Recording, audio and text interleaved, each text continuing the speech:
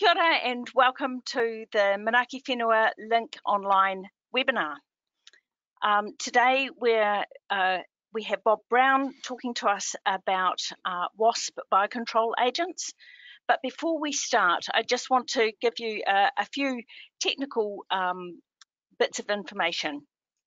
If you have any technical issues, if you could just put them into the chat box, and Tiffany, who's working away in the background here, will be able to help you sort those questions out.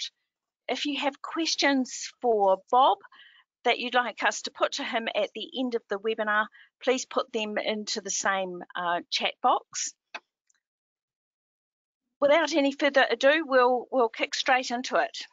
Manaaki Whenua has an extensive program of weed biocontrol, which includes extensive research to secure the appropriate control organisms, ensure their safety and efficacy in the New Zealand environment, all the contingent EPA approvals, importing and rearing the biocontrol agents, and upon release, monitoring its progress and impact. Wasps are also an environmental pest, as well as posing a threat to primary industries and human safety in our great outdoors. And so we've applied our biocontrol expertise to the problem and found two potential lifesavers. Bob Brown is with us today, not sporting his special bee suit, but he's going to update you on the progress so far and what happens next. Now, I will come back at the end to put the questions and to Bob, but we'll leave you in his safe hands until then. Take it away, Thanks, Bob. Christine. Thank you, Christine. I did think about wearing my bee suit, but yeah, I thought that would be a bit weird. So yeah, today I'm going to talk about these two new species of biocontrol agents and why we chose them and what to expect in the future.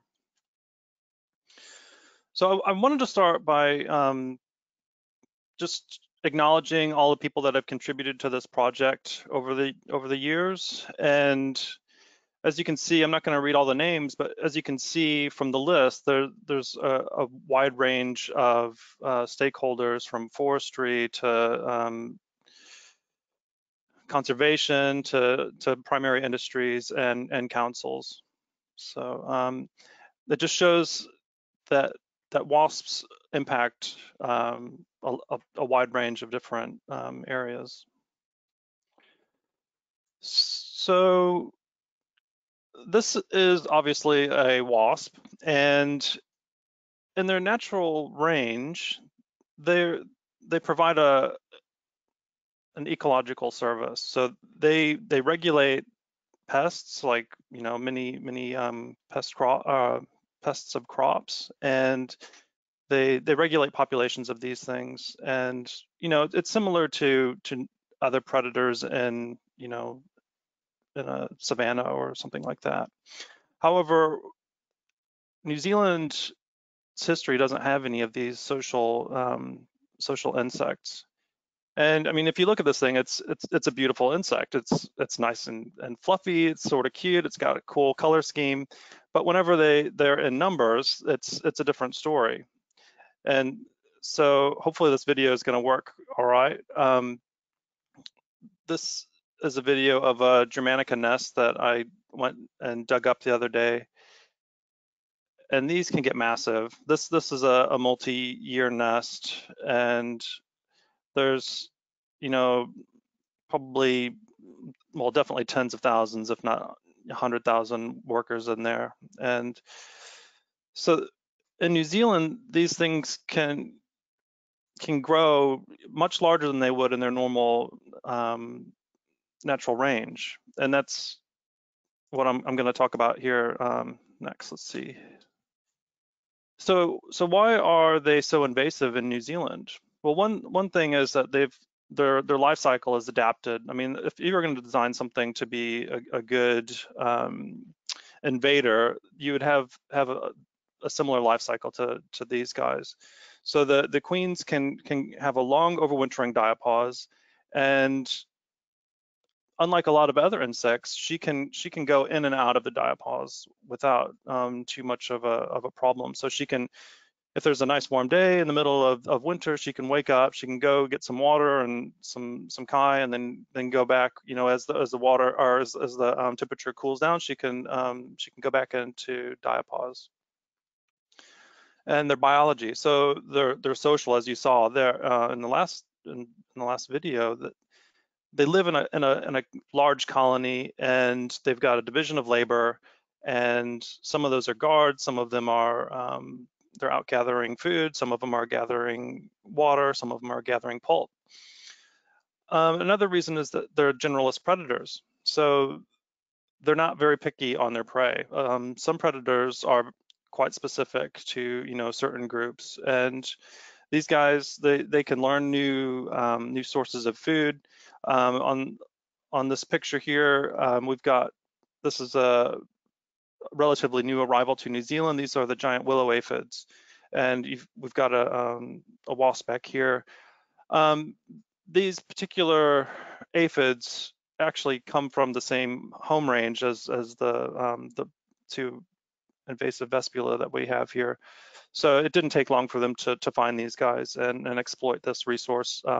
They go to these aphids and they eat the honeydew just like they do in the beech forest. So also the New Zealand environment is conducive to these guys.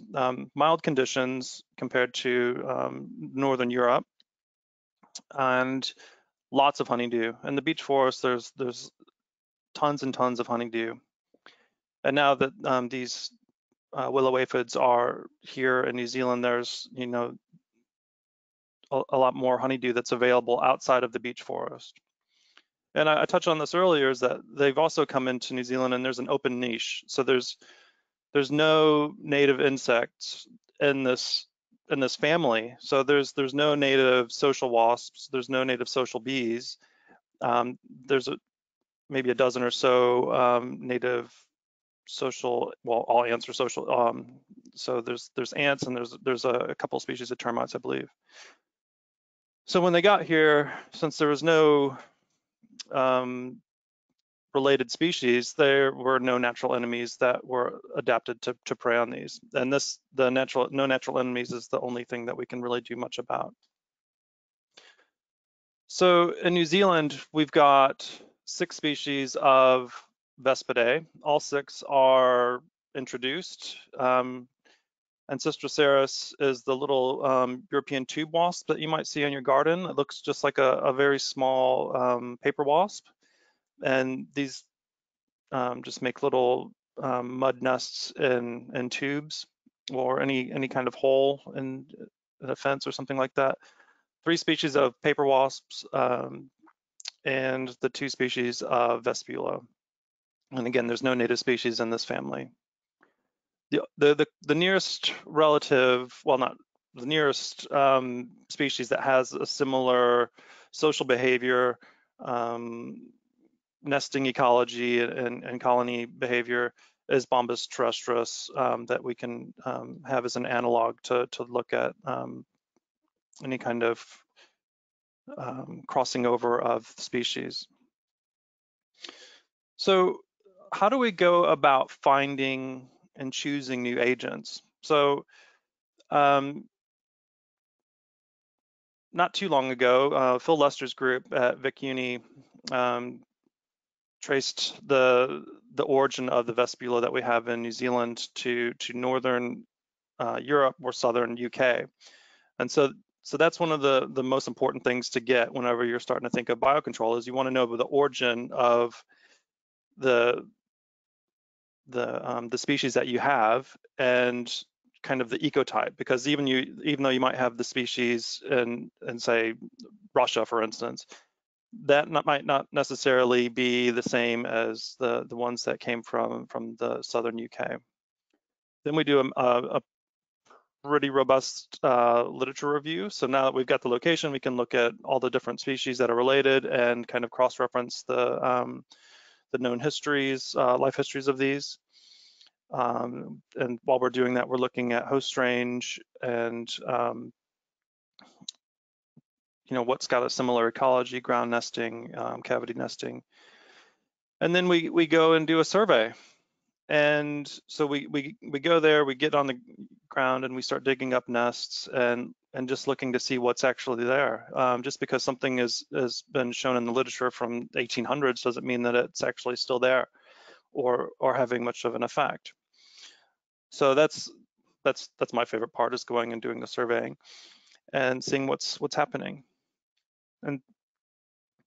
And one of the benefits of having your invasive species coming from the UK is that there's a long history of people doing natural history there, and there's a lot of different groups surveying things. You've got the hoverfly recording scheme, you've got the Dipterists forum, you've got bees, wasps, and ants recording scheme. So there's all these kind of citizen science interest groups. But also there's been a long history of this national bee unit. So that's another resource that we can use, because apiculture is such a huge industry in New Zealand. We want to make sure that we're not going to have any, no chance whatsoever of any biocontrol species crossing over to honeybees. So I got in touch with some of the researchers at the National Bee Unit in the UK, and they wouldn't give me access to their the data themselves or myself, but I gave them the names of species so that they could survey it, or they could look to see what has been found in nests over there. And so this was started in the 1950s. And since 2010, they've been averaging surveying 35,000 hives per year. And that's mostly because of the American foul brood that was introduced. So they do a lot more robust surveying. Before that, it was about 9,000 to 10,000 hives per year.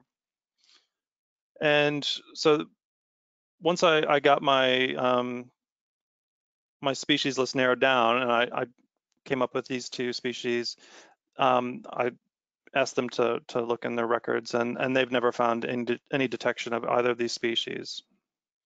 And while I was over in the UK, I also tested Bombus terrestris audax that you can buy commercially, similar to what you can do with BioBees here. And there was no attack on the brood. So here's the first one. This is a hoverfly, Volucella inanis. And these are brood parasitoids of Vespula. This photograph was taken just, less than a meter away from a wasp nest. So what she's doing is she locates the nest by sight, and then she goes near it and she starts to groom herself. And I don't know if she's spreading a compound to hide herself, or if she is just making sure that she doesn't smell like any flowers or something like that. So she'll go and groom herself. Then I watched her fly right down the wasp nest entrance, and then she came back out. I collected her in a pottle, and then I put her in my pocket when I was digging the nest. And so in the UK, these guys are in almost every single nest over there. So they were in 85% on average of the nests, a little bit more in the vulgaris, and that might be just because of a sampling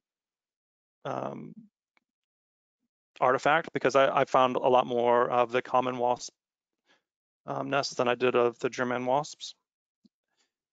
These have a high fecundity, so the females, you can see she's got her ovipositor sticking out, prepared to go lay eggs. And wild-caught females can have more than 600 eggs in them. As a hoverfly, she's an excellent flyer, so that means that she could disperse and actually outfly some of the wasps. And what's cool about these guys is that one fly larva feeds on multiple wasps. So that's a big deal. Where most parasitoids, you think of either a 1-to-1, so one larva feeds on one of the host, or multiple of the parasitoids feed on one of the hosts. So this is a strange. It's it's quite a bit different than normal parasitoid behavior.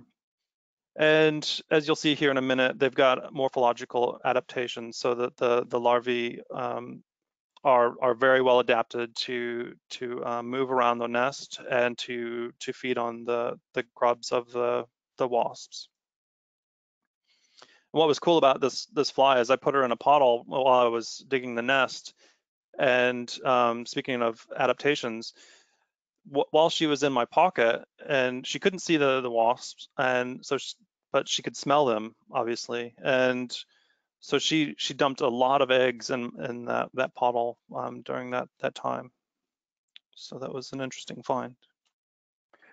So here's a sketch of basically the general layout of a wasp nest, and let's see if I can get this to work.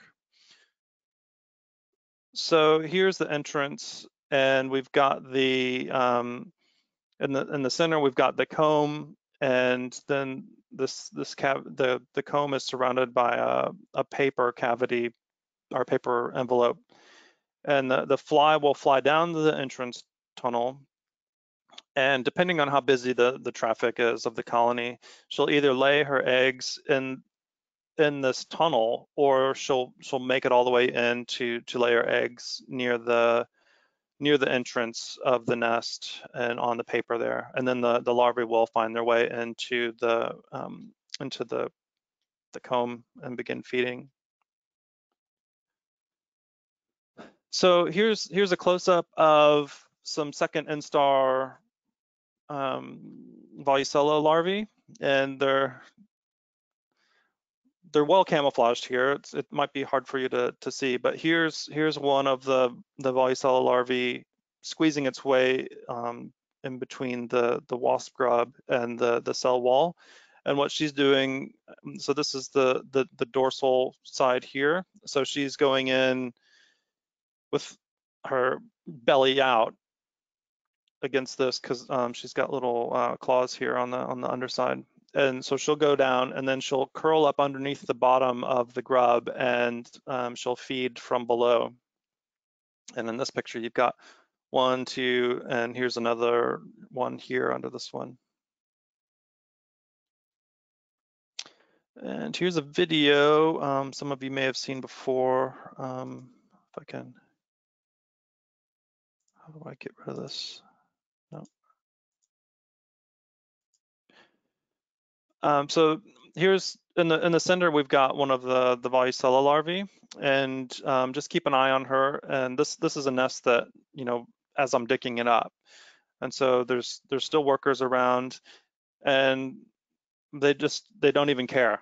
They see some movement, so they go and investigate for a second, but that doesn't bother them at all. And so these guys seem to either be chemically insignificant or they're chemically blended in. And here's another one to the left, and if you look up in the upper left-hand corner, there's one that's actually under the cap of the pupation of the pupal case.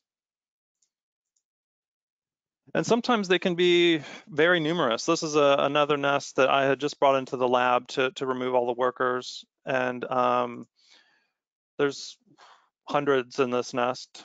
And so each one of these is going to feed on at least a couple of the wasp grubs. And yeah, I mean, that was like when I found that nest, I was just over the moon. It was so cool. And so after they've fed on the wasp grubs, they transform into this third instar, and then they drop into the bottom of the nest, or they will migrate out and overwinter in the soil. And they overwinter as third instar larvae, and then in the next summer they'll pupate and then will emerge as adults. So this is just in the lab with some that I brought in, and this is kind of a simulated. You can see some wood chips and that sort of thing, but yeah, they're quite wriggly. They can move a lot faster than you can imagine. But yeah, they're interesting little critters to work with.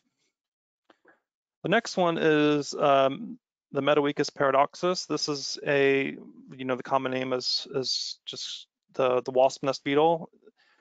These have been studied in Europe since the late 1800s, well, actually mid to late 1800s. And there was a kind of famous argument between these scientists on the life history of these guys, and they finally sorted it out.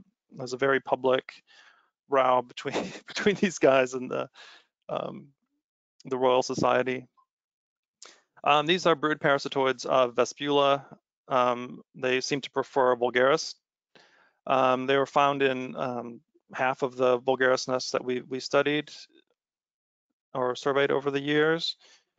We didn't find them in any of the Germanica nests over that time, but that's, again, I think that might be an artifact of not surveying that many Germanica nests, just because the common wasp is more common over there.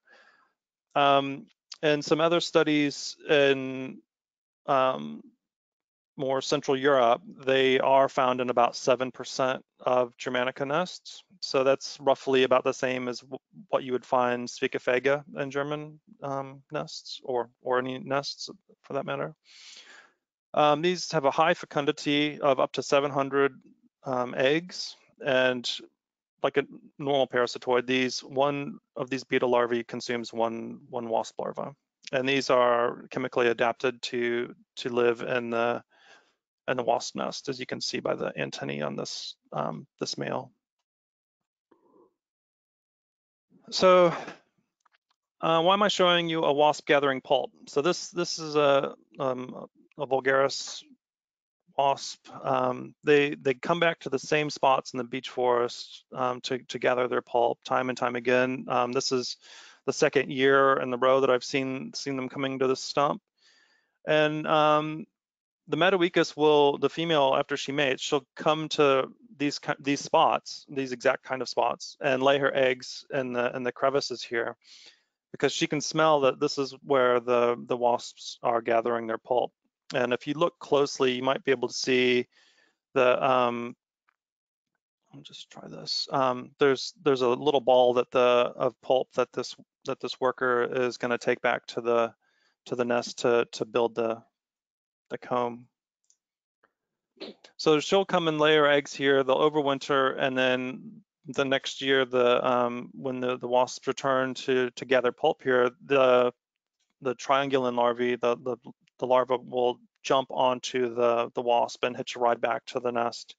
And there she'll the larvae will become internal parasites of the wasp grub, and then they'll come out and become external parasites. And you can kind of see that here. You've got a healthy wasp pupa on the right, and on the left-hand side, you've got the Metoecus pupae, or the Metoecus larva at the bottom, and it's basically just draining the vulgaris prepupa. So we also need to think about how these things have a wider effect on the ecosystem. And so there's nothing related to these two natural enemies in New Zealand. So there's nothing in the Volucella group, or there's nothing in the Rhipophorinae. So there are rhipophorid species here in New Zealand, but they are in different subfamilies or tribes depending on who you ask. So we're expecting them to not share any parasitoids. So I mean, there will be probably some generalist parasitoids that might be able to sneak in, like Melitobia. They can be quite flexible. That's an invasive species of parasitoid. And since they're both brood parasites, we expect their impacts to be within the nest. So they're not out trying to catch the workers or anything like that. There will be some pollen and nectar feeding particularly by the hoverflies, but we think over time that will be a minor effect. Some will be preyed on by generalist predators such as spiders and mantids. There's no getting around that, just because they're good at their jobs. And we think that any kind of indirect effects will be minute compared to what the wasps, how the wasps affect the environment currently. So I guess now is a time to talk about expectations. There are some benefits to biocontrol, like major benefits, and they operate on a landscape scale, and they are self-perpetuating once they're established. But you know, like the title says, it's not a silver bullet. So the idea behind this program is that it would be part of a larger suite of tools, like you would in any integrated pest management program for a primary industry. So these would do the kind of lion's share of lowering the population, where other tools become more effective, such as mating disruption or localized chemical control. So mating disruption, just as a plug, I'm also working on looking at the sex pheromone of the wasps. So mating disruption works more efficiently the lower the population is. So this is something that would work in concert or synergistically with the biocontrol. And so, so next steps, we don't have any of these guys in containment at the moment, and we were unable to get any last year due to obvious reasons with COVID and everything. So the next step is to get some of these agents imported from the UK and to develop mass rearing techniques. The hoverflies themselves are notoriously difficult to rear in an artificial environment. So being able to put them into a glass house with natural sunlight and that sort of thing will be instrumental to rearing these out of mass scale. And we need to sort out release sites. So we're starting to look at what might be suitable areas climate-wise for these two species to establish. And you know, more on the expectation front, it's going to be small releases at first because we can only collect so many from the UK. And what we'll do is do a small release and keep some back to try to get mass rearing going here on a much larger scale, because I'm not sure how serious a lot of people are about this, but to me, I think that to move things along, we're going to need to release these probably at tens of thousands, if not hundreds of thousands per year to make a difference in a shorter period of time. Because biocontrol can be a slow process, and if you know you're just releasing 100 here or 100 there, it could take decades for them to have any noticeable effect. And so what I would like to do is mass rear these things on an enormous scale and release hundreds of thousands, and that way that could speed up the impact that they have on the wasp population. And also we'll monitor the establishment, and that would be most likely through iNaturalist. Develop a program within a project within iNaturalist, where anytime these are reported, then they'll come up on the iNaturalist site. And get funding support. So that's where I'm at now. We're towards the end of this program, and so to jump up to the massive scale of the releases, we're going to need to get some funding support.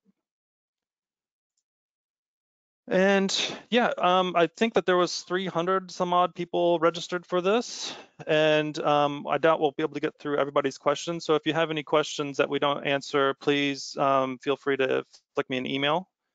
And yeah, thank you for listening. Great. Hey, thanks very much, Bob. That was really a fascinating insight into the work that you're doing, and you know, those next stages about turning this into something real, so that it really is able to have a national impact, even if over time, is incredibly important. So we're at a crucial stage. It is lots of the science has been done, but those next stages certainly require some ongoing support. And you know, Yeah. maybe some funding. Yeah. So if anybody knows any wasp-hating philanthropists or something like that, then please have them get in touch. Yeah, that'd be great. Look, that would be great. Now, we have had a few questions submitted, Yep. but I'm also looking at the clock and we're kind of out Oh of yeah. time. And, Yeah. you know, we Sorry, know, I ramble on. no, look, that was great. I didn't want to stop you or stop those videos. It was really good. I'm going to have nightmares. Um, Look, I'd like to say a big thank you to everyone who did put in questions. We will come back to you directly, and we will also share the questions on our website. So the presentation and the slides will go up on the website. We probably can't put the video up on the website, but it'll come through in the presentation. So if you want to see all of that again and scare the kids, that's your opportunity. We will be back with another link webinar in April, and look forward to seeing you again soon. So thanks very much, and bye for now. Thanks.